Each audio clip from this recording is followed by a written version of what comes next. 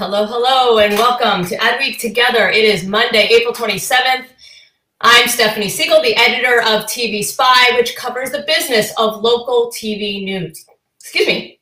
And today, we're going to be talking about how the local news stations have been handling COVID-19 coverage. And I am here with WABC anchor Bill Ritter. Thank you for joining us. Today, we're talking about local news, the power of local news, how to cover a pandemic, how it has changed the way we do local news, and also your story. So thank you. Let's start off with March 14th. We talked about this last night over the phone. That was the day that businesses started shutting down. And what did that look like for you at home in New York City and the WABC newsroom? Before, there was this kind of movement of awareness that so many stores were closing and it was a little like a ghost town because of rising rents. And now, of course, it's just everything's shut down except for the essential things. And it's very strange. It's a very different, real ghost town kind of feel to it. And even around the corner of my favorite bagel place, I went to go get some on Saturday, and they had closed. They had been giving takeout only. You walk in 3 people at a time or something, and they were shut down. And the landlord had posted a notice. It was so sad. It posted a notice saying their rent for April, $47,000 for a bagel shop. Oh my God! They hadn't been paid. Bagels that they have to sell. It's $1.50 a bagel. How many bagels? That's a lot of bagels. Hope everyone gets smoked. So what was happening? I know, and right. What was happening in the newsroom at that time? Was there a feeling of like, okay, we need to start the social distancing right now. We need to put measures in place, or did that happen sort of afterwards? We started social distancing right away, and we also started experimenting with a few people going home and working from home, and it grew. Over the next month, or 3 weeks, really, 2 weeks, it grew every week. It was a little like what Governor Cuomo did when he said, we're going to shut down 25% of your workforce, and then 50, and then 75, and then 100. So it was a gradual thing. And we sort of mirrored that, I think. I don't know if it was by design, but we could see where this trend was going to go. And so they really did a good job trying to get ahead of this. Could we have done it earlier? Sure, it would have been great because we had a lot of, little bugs we had to work out. Like your show here, all of a sudden you had to work it out. And so you'd have, This is a show and tell show today. It's proving my point. And I think the audience, it was interesting, we're used to big high def and, everything's perfect. We're the biggest TV news station in the country.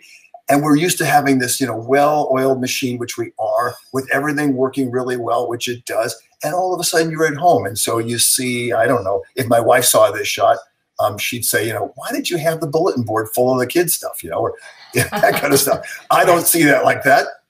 I think the audience says, okay, we can understand that you're at home. You look like my house. So that's okay. Yeah, we talked about that, the vulnerability that has come into play here for news anchors. And I think we should touch on that. But first, what was it around March 24th, after you sort of play it safe, you do the news, you get around the technical difficulties, you bring the important stuff to the viewers, you sort of stay on the air, you got sick, and we did a story about it. I think we did the story on March 30th. I think it was around the 24th. Here it is. You started coming down with something. You made an announcement on your Sunday show from home that you had a possible case of COVID. What was that like?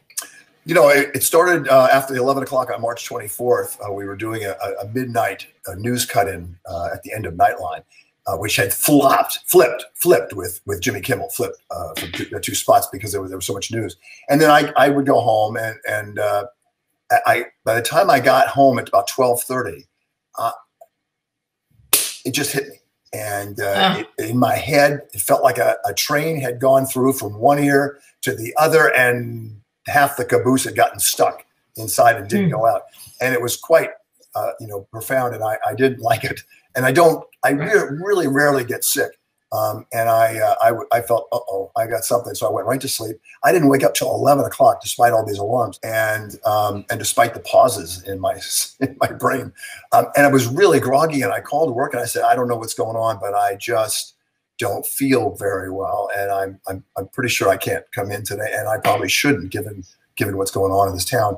And And there began, that was on Wednesday morning, the 25th. And, you know, I felt pretty bad. It was, I talked to my doctor. He diagnosed me. He said it's likely a mild case because I didn't have a heavy fever and I had no pain in my lungs. But I did have, you know, this overwhelming feeling like I had been beat up. And I was sleeping 11 to 12 hours a day for the next 10 or 11 days.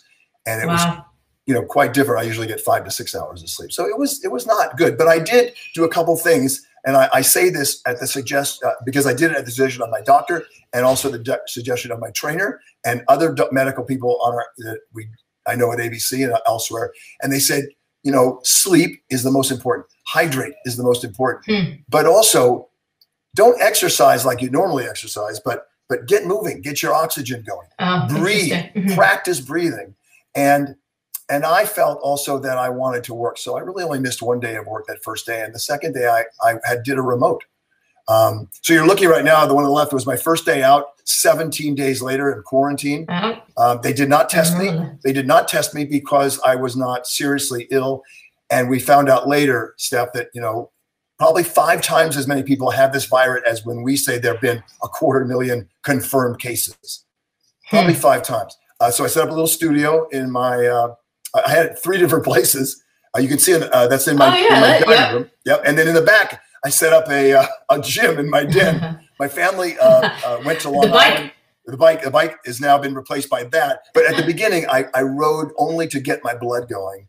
I had a trainer twice a week who worked with me on breathing exercises via Zoom and really did help me. When I would talk, let's say if I'm talking to you on the phone, I would walk around the apartment. I didn't stay still after I woke up. Yeah. I moved. And I think that helped. If you're seriously ill with this, you can't do that.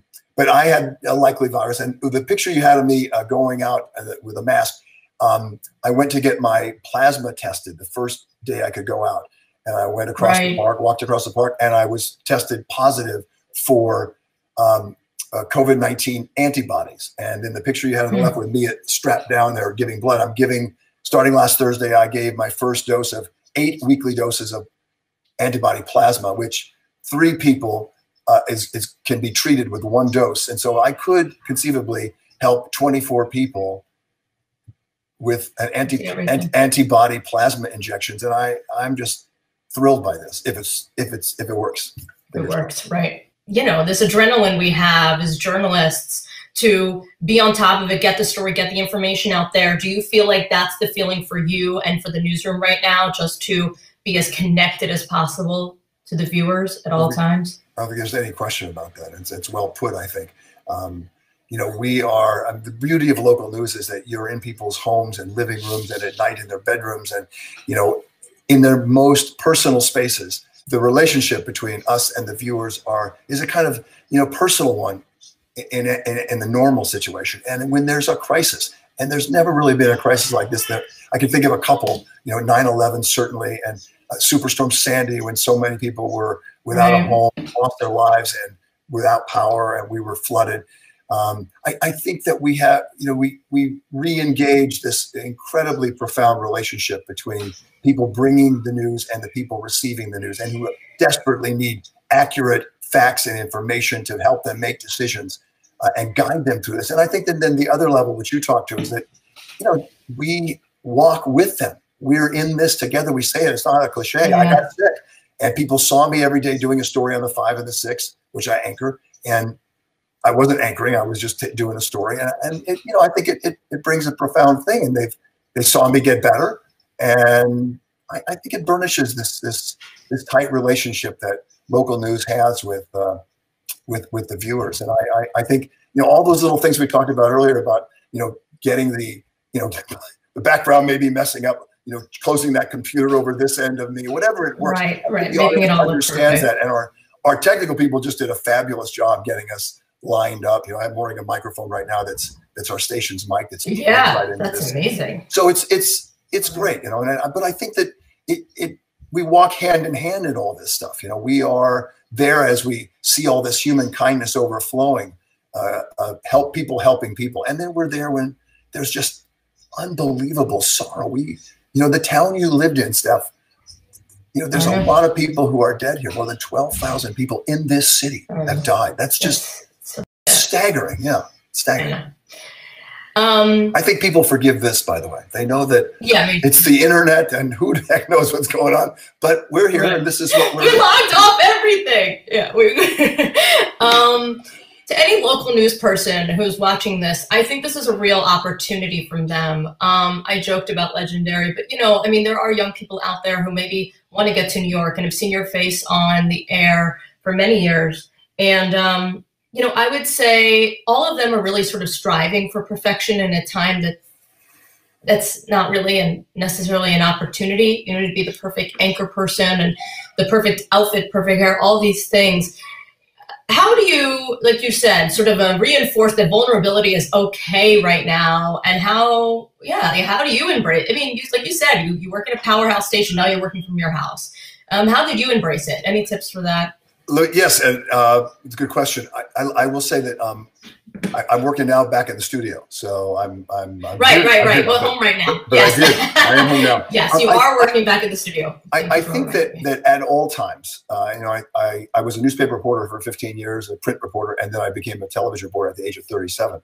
And so, but I can remember the times I messed up or I made a mistake, and you know, it's not good. It really is the worst thing you can do, because we have one thing, and I use this word because your Adweek people will understand this. This is our product. We sell trust and credibility. And if we don't have that, if the audience doesn't believe we have that, then we're sort of, no matter what you look like, no matter what you sound like, no matter how you dress, no matter how many weeks you go without a haircut, the only thing we have that really matters in the end is trust and credibility.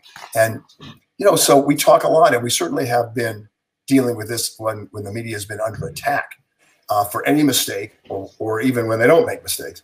You know, we strive to tell the truth and the facts and help people get through this. And I think that in these last, you know, three years, we've been put to the test and have become even more aware of how important it is, you know, to be accurate. And when we're not, it's, you know, it sucks, but you know, we try not to do that.